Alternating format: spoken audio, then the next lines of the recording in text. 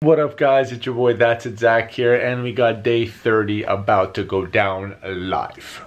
So we started the day off at internship. We broke the fast there. I'm pretty sure this was a fasting day. It was the 30th. I'm pretty sure it was a fasting day. So what we had here was a mix of some cabbage, some peppers, some tomatoes, some onions, some cucumbers. We have a couple of nori rolls. With the nori rolls, I took a large avocado and I put some hummus inside, and then I rolled that up and made a couple of nori rolls for myself.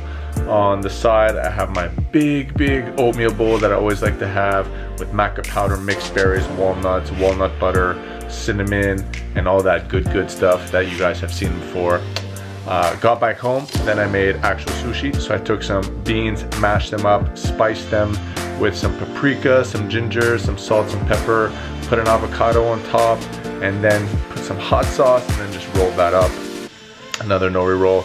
Then I wanted a little bit of dessert, so then I made my banana ice cream that I usually make all the time with the mixed berries, and you've seen that recipe actually yesterday, which was the 29th.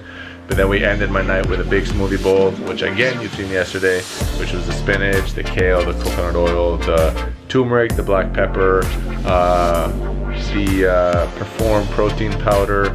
We put the adaptogens inside with the reishi mushrooms, the chaga, the lion's mane, the cordyceps. Showing you guys the ingredients there in the back so you guys can have an idea of what Primal Herb has in some of their supplements.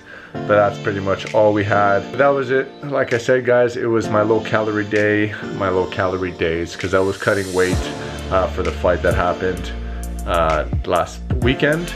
So that's why the calories are short, but the meals are really filling. I was very satiated, even though the calories look low if you guys are watching it.